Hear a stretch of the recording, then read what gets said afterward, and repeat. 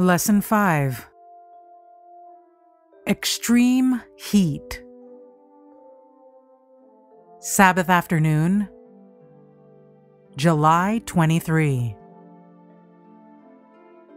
God permitted His beloved Son, full of grace and truth, to come from a world of indescribable glory to a world marred and blighted with sin, darkened with the shadow of death and the curse. He permitted Him to leave the bosom of His love, the adoration of angels, to suffer shame, insult, humiliation, hatred, and death. But this great sacrifice was not made in order to create in the Father's heart a love for man, not to make him willing to save. No. God so loved the world that He gave His only begotten Son. John chapter 3, verse 16. The Father loves us not because of the great propitiation, but He provided the propitiation because He loves us. Christ was the medium through which He could pour out His infinite love upon a fallen world. God was in Christ, reconciling the world unto Himself. 2 Corinthians chapter 5, verse 19. God suffered with His Son. In the agony of Gethsemane, the death of Calvary, the heart of infinite love paid the price of our redemption. Steps to Christ, pages 13 and 14. In the vision that came to Isaiah in the temple court, he was given a clear view of the character of the God of Israel. The high and lofty one that inhabiteth eternity, whose name is holy, had appeared before him in great majesty. Yet the prophet was made to understand the compassionate nature of his Lord. He who dwells in the high and holy place dwells with him also that is of a contrite and humble spirit, to revive the spirit of the humble and to revive the heart of the contrite ones. Isaiah chapter 57, verse 15. In beholding his God, the prophet, like Saul of Tarsus at the gate of Damascus, had not only been given a view of his own unworthiness, there had come to his humbled heart the assurance of forgiveness, full and free, and he had arisen a changed man. He had seen his Lord. He had caught a glimpse of the loveliness of the divine character. Prophets and Kings, page 314. Men are losing their knowledge of God's character. It has been misunderstood and misinterpreted. His character is to be made known. Into the darkness of the world is to be shed the light of His glory, the light of His goodness, mercy, and truth. Those who wait for the bridegroom's coming are to say to the people, "Behold your God."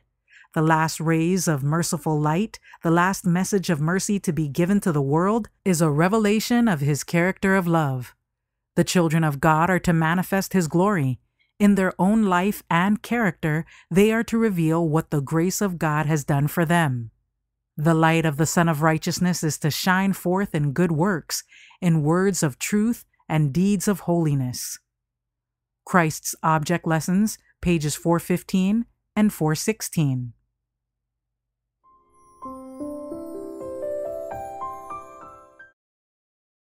Sunday, July 24. Abraham in the Crucible. What is temptation? It is the means by which those who claim to be the children of God are tested and tried. We read that God tempted Abraham, that He tempted the children of Israel. This means that He permitted circumstances to occur to test their faith and lead them to look to Him for help. God permits temptation to come to His people today that they may realize that He is their helper. If they draw nigh to Him when they are tempted, He strengthens them to meet the temptation. But if they yield to the enemy, neglecting to place themselves close to their almighty helper, they are overcome. They separate themselves from God. They do not give evidence that they walk in God's way. Ellen G. White comments in the SDA Bible Commentary, Volume 1, page 1094. Abraham's test was the most severe that could come to a human being. Had he failed under it, he would never have been registered as the father of the faithful. Had he deviated from God's command, the world would have lost an inspiring example of unquestioning faith and obedience. The lesson was given to shine down through the ages that we may learn that there is nothing too precious to be given to God. It is when we look upon every gift as the Lord's to be used in His service that we secure the heavenly benediction. Give back to God your entrusted possession, and more will be entrusted to you. Keep your possessions to yourself, and you will receive no reward in this life, and will lose the reward of the life to come. The offering of Isaac was designed by God to prefigure the sacrifice of his son. Isaac was a figure of the Son of God who was offered a sacrifice for the sins of the world. God desired to impress upon Abraham the gospel of salvation to men, and in order to make the truth a reality and to test his faith, He required Abraham to slay his darling Isaac. All the agony that Abraham endured during that dark and fearful trial was for the purpose of deeply impressing upon his understanding the plan of redemption for fallen man. Ellen G. White comments in the SDA Bible Commentary, Volume 1, page 1094. Just such faith and confidence as Abraham had, the messengers of God need today. But many whom the Lord could use will not move onward, hearing and obeying the one voice above all others. The connection with kindred and friends, the former habits and associations, too often have so great an influence upon God's servants that He can give them but little instruction, can communicate to them but little knowledge of His purposes. And often after a time He sets them aside and calls others in their place, whom He proves and tests in the same manner. The Lord would do much more for His servants if they were wholly consecrated to Him, esteeming His service above the ties of kindred and all other earthly associations. Testimonies for the Church, Volume 4, page 524.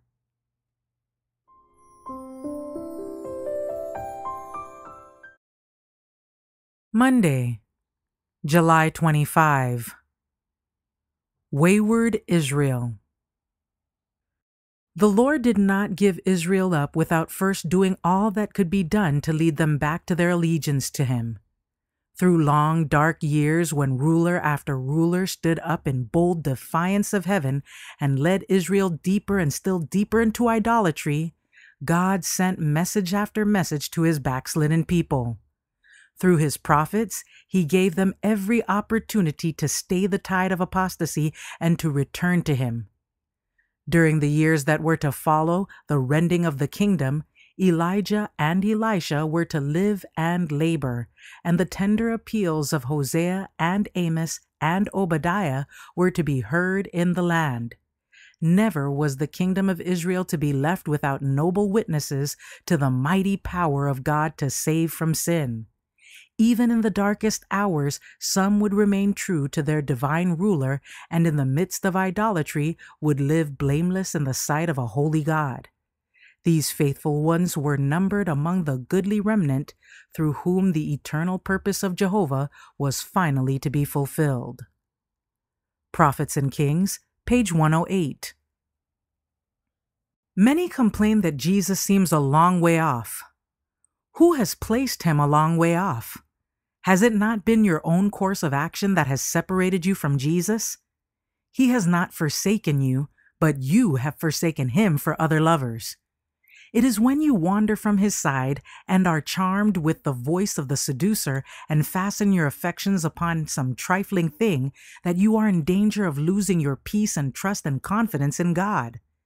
Then it is that Satan presents to you the thought that Jesus has forsaken you. But is it not that you have forsaken Jesus? Many have ideas of Christ and the plan of salvation that are vague, dreary, and confused. If they had, like David, set the Lord ever before them, their feet would be upon solid rock. Behold Jesus crucified for you. Behold Him grieved with your sins, and when you pray, repent, and earnestly desire to see Him as your sin-pardoning Redeemer, ready to bless you and to hear your acknowledgement of Him. Keep close to his side. Our High Calling, page 30. We need an abiding, heartfelt dependence upon the Son of God for salvation and for all wisdom and spiritual influences. Unless there is much more love to God and to man, and a continual dependence upon the renewing, sanctifying grace of Christ to work a transformation of character by a divine change in the heart, which will be manifestly seen in word, spirit, and action, we shall fail in our work. We need increased faith, far less confidence and assurance in what we can do, and far greater confidence in what the Lord is longing to do for us individually if we will prepare the way for Him. We need so much more than we now have the longing of soul for communion with God. We need to plead most earnestly with Him. If thou shalt seek the Lord thy God, thou shalt find Him when thou shalt seek Him with all thy heart and with all thy soul. The Upward Look, page 333.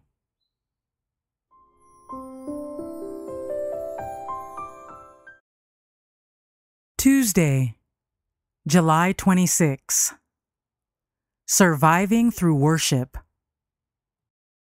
There is wickedness in our world, but all the suffering is not the result of a perverted course of life. Job is brought distinctly before us as a man whom the Lord allowed Satan to afflict. The enemy stripped him of all he possessed. His family ties were broken. His children were taken from him. For a time his body was covered with loathsome sores, and he suffered greatly. His friends came to comfort him, but they tried to make him see that he was responsible by his sinful course for his afflictions. But he defended himself and denied the charge, declaring, "Miserable comforters are ye all." By seeking to make him guilty before God and deserving of his punishment, they brought a grievous test upon him and represented God in a false light. But Job did not swerve from his loyalty, and God rewarded his faithful servant. Ellen G. White comments in the SDA Bible Commentary, Volume 3, page 1140. We have drunk at the same cup of sorrow, but it was mingled with joy and rest and peace in Jesus. He doeth all things well. Our Heavenly Father doth not willingly afflict and grieve the children of men.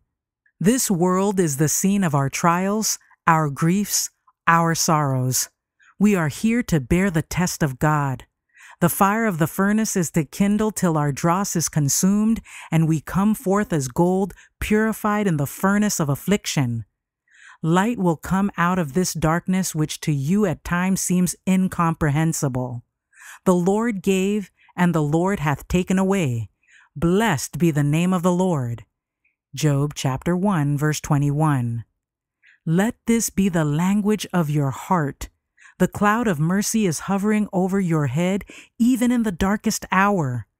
God's benefits to us are as numerous as the drops of rain falling from the clouds upon the parched earth to water and refresh it. The mercy of God is over you. Could your eyes be opened, you would see your Heavenly Father bending over you in love, and could you hear His voice, it would be in tones of compassion to you who are prostrate with suffering and affliction.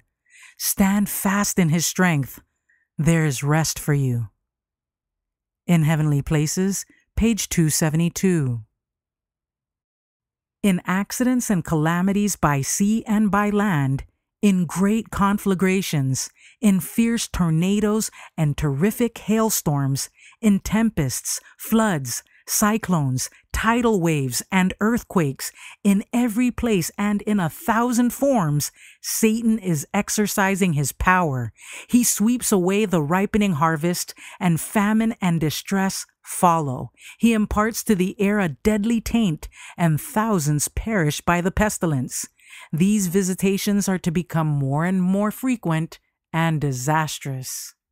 The power and malice of Satan and his host might justly alarm us were it not that we may find shelter and deliverance in the superior power of our Redeemer. Those who follow Christ are ever safe under His watch care. Angels that excel in strength are sent from heaven to protect them. The wicked one cannot break through the guard which God has stationed about his people. The Faith I Live By, page 328.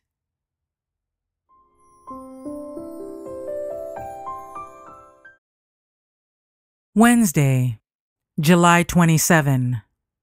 Surviving through hope. By contemplation of Christ, by conformity to the divine likeness, your conceptions of the divine character will expand, and your mind and heart will be elevated, refined, and ennobled. Let the youth aim high, not relying upon human wisdom, but living day by day as seeing Him who is invisible, doing their work as in the sight of the intelligences of heaven. He who constantly depends upon God through simple trust and prayerful confidence will be surrounded by the angels of heaven. He who lives by faith in Christ will be strengthened and upheld, able to fight the good fight of faith and lay hold upon eternal life. In Heavenly Places, page 16. Those who have borne the greatest sorrows are frequently the ones who carry the greatest comfort to others, bringing sunshine wherever they go. Such ones have been chastened and sweetened by their afflictions. They did not lose confidence in God when trouble assailed them, but clung closer to His protecting love. Such ones are living proof of the tender care of God, who makes the darkness as well as the light and chastens us for our good. Christ is the light of the world. In Him is no darkness. Precious light, let us live in that light. Bid adieu to sadness and repining. Rejoice in the Lord always. It is your privilege to receive grace from Christ that will enable you to comfort others with the same comfort wherewith you yourselves are comforted of God. Let each try to help the next one.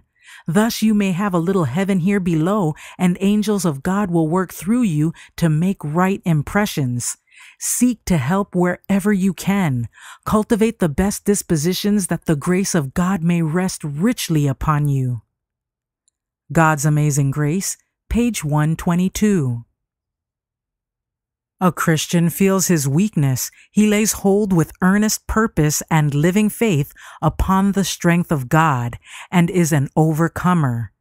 Great becomes his peace, his joy, for it comes from the Lord, and there is nothing more acceptable in the sight of God than the continual humiliation of the soul before Him.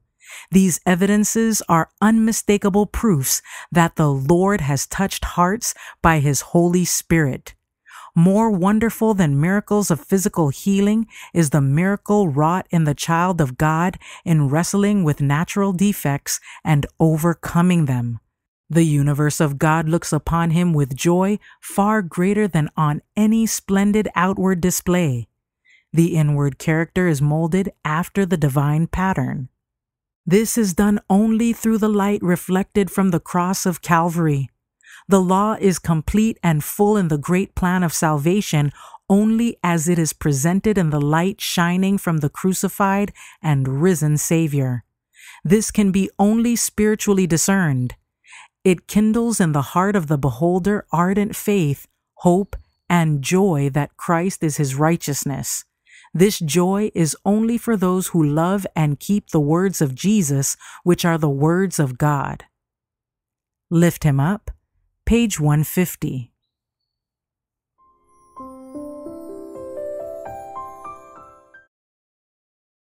Thursday, July 28.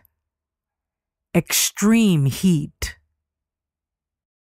As the shepherd leads his flock over the rocky hills, through forest and wild ravines to grassy nooks by the riverside, as he watches them on the mountains through the lonely night, shielding from robbers, caring tenderly for the sickly and feeble, his life comes to be one with theirs. A strong and tender attachment unites him to the objects of his care. However large the flock, the shepherd knows every sheep. Everyone has its name and responds to the name at the shepherd's call. As an earthly shepherd knows his sheep, so does the divine shepherd know his flock that are scattered throughout the world. Ye, my flock, the flock of my pasture, are men, and I am your God, saith the Lord God. Jesus says, I have called thee by thy name. Thou art mine. I have graven thee upon the palms of my hands.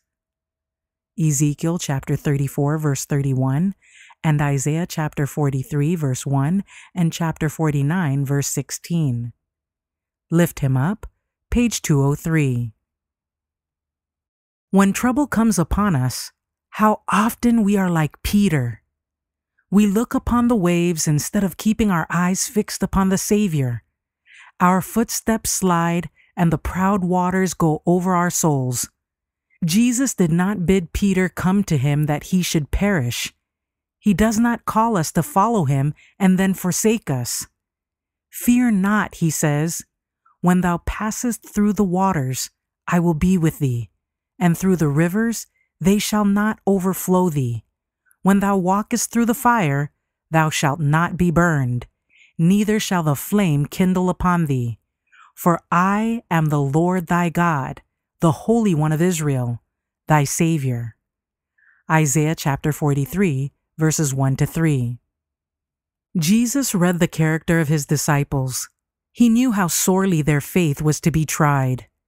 In this incident on the sea, he desired to reveal to Peter his own weakness, to show that his safety was in constant dependence upon divine power. Amid the storms of temptation, he could walk safely only as in utter self-distrust he should rely upon the Savior. It was on the point where he thought himself strong that Peter was weak, and not until he discerned his weakness could he realize his need of dependence upon Christ. Had he learned the lesson that Jesus sought to teach him in that experience on the sea, he would not have failed when the great test came upon him. Day by day, God instructs his children. By the circumstances of the daily life, he is preparing them to act their part upon the wider stage to which his providence has appointed them. It is the issue of the daily test that determines their victory or defeat in life's great crisis.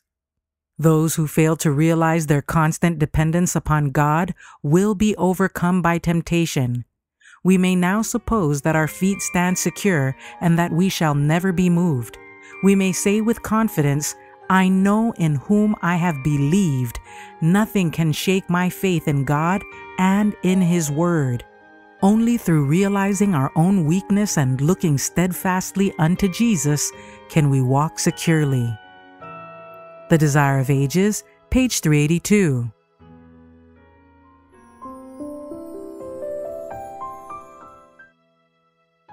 For further reading, My Life Today, In Christ There Is Strength, page 316, and Sons and Daughters of God, We Are to Labor with Love, page 268.